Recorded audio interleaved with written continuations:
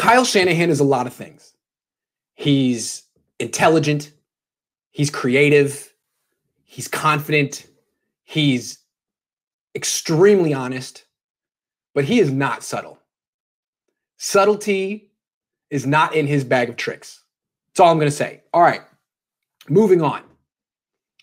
This was brought to my attention last night. I'm not taking credit for this find because it's amazing. But I'm also not going to say who told me because it was private.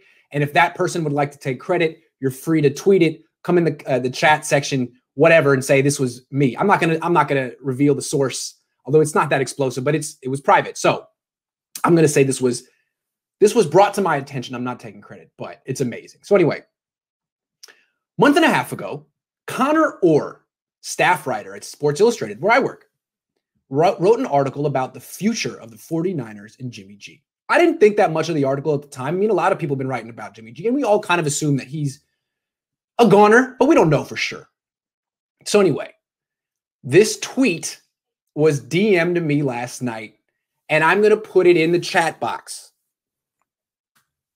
Okay, there it is. Check it out.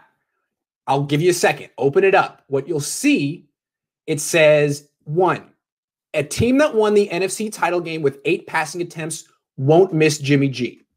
2, Kyle Shanahan would be a very popular coach for any quarterback on the market. Connor Orr on the 49ers future. So that's very specific. You wouldn't really think much of it. You know, Sports Illustrated trying to have a grabby title, right? Okay, so very interesting. 7 retweets. 7. That's it. You see that? 7 retweets, 2 quote tweets, 33 likes. Click on the retweets.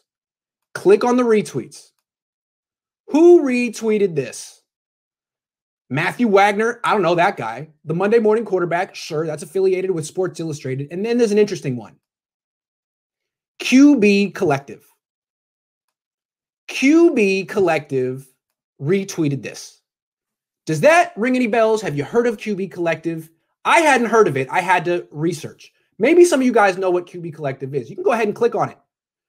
If you click on it, it'll bring you to their Twitter feed, and it'll also give you a link to their website, qbcollective.com. Here's what you need to know about QB Collective.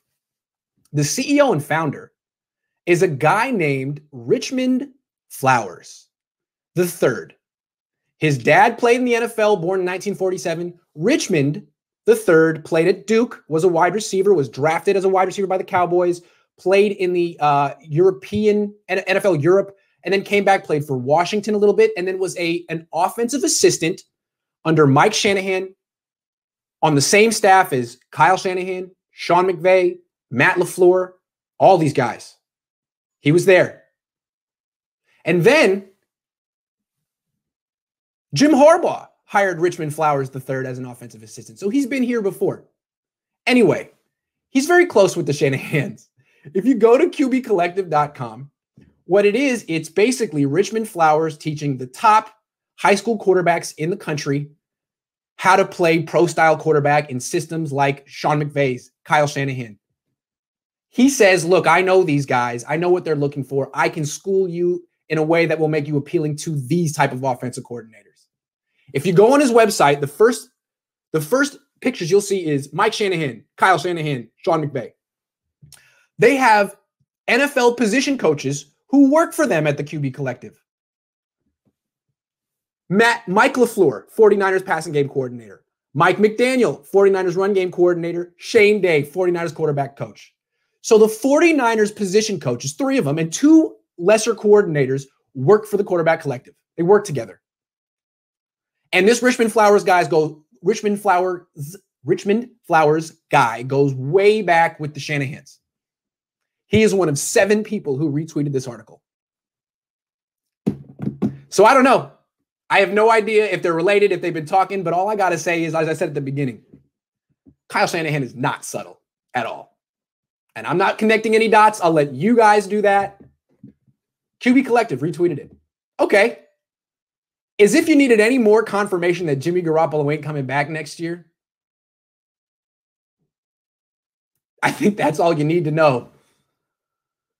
the guy who runs the quarterback factory for Kyle Shanahan and Sean McVay, said, retweeted a tweet and an article that said a team that won the NFC title game with 8 passing attempts won't miss Jimmy G, and Kyle Shanahan would be a very popular coach for any quarterback on the market.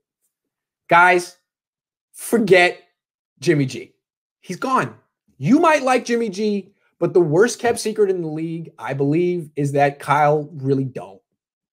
You think I'm hard on Jimmy? Whew. I imagine Kyle's much saltier about that topic. So I hope you guys found that kind of interesting. Not subtle at all. I get the feeling that Kyle's the kind of guy who tells how he really feels to anyone who will listen off the record, and people like this, I don't know. Anyway, I'm going to stop speculating. I'll let you guys do the speculating. I think it's very interesting, and I think it's all you need to know that this dude is gone.